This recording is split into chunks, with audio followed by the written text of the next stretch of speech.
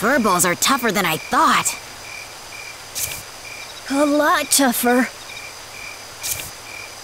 But as long as I have this sword, we can cut our way through. What? Haha, just kidding. You look more tired than I do. Let's call it a night.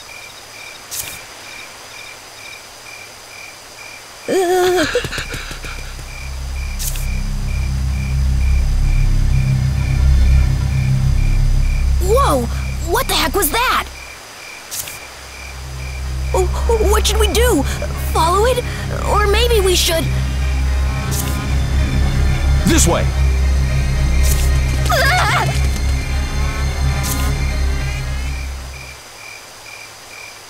Oh, sorry about that. Didn't mean to frighten you. Oh, you're human. You sure gave me a shock. Human? Never mind. My mistake. Oh, I'm sorry. My name's Snow Vingerhut. Walter's the name. We're travelers. This is my son, Kirill. Our group means you no harm. Nice to meet you. Hello, I'm Andark. And I'm Seneca. Hello.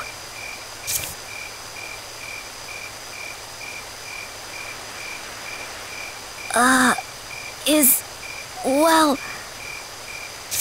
Oh, she's my partner. Don't worry about her. I've got a question, Snow. Yes? Just before, you said, you're human, right?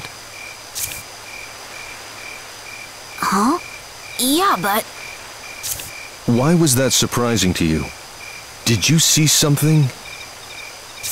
Oh, that. Yeah, we saw it. Will you tell me exactly what you saw? Right. A weird creature, about the size of a man, came rushing up this road.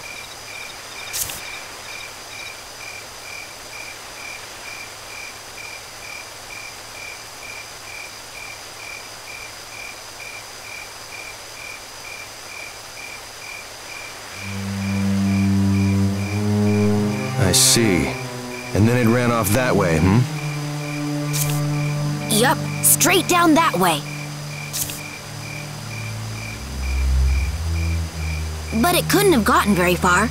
There's a dead end up ahead. I see. Thank you for the information. Well, we're going after it. You two had better head on home. This is dangerous work. But we can help you. I know the streets here. Huh? You're up for it, right? Snow, this isn't a game. Maybe we should listen to him. Come on, don't chicken out. We'll be fine. All right, but stay close. We don't have much time. Ready? Yeah, let's go. If this thing doesn't kill us, your father will. Relax. He gave me the sword to use, right? Stick with me and you'll be fine.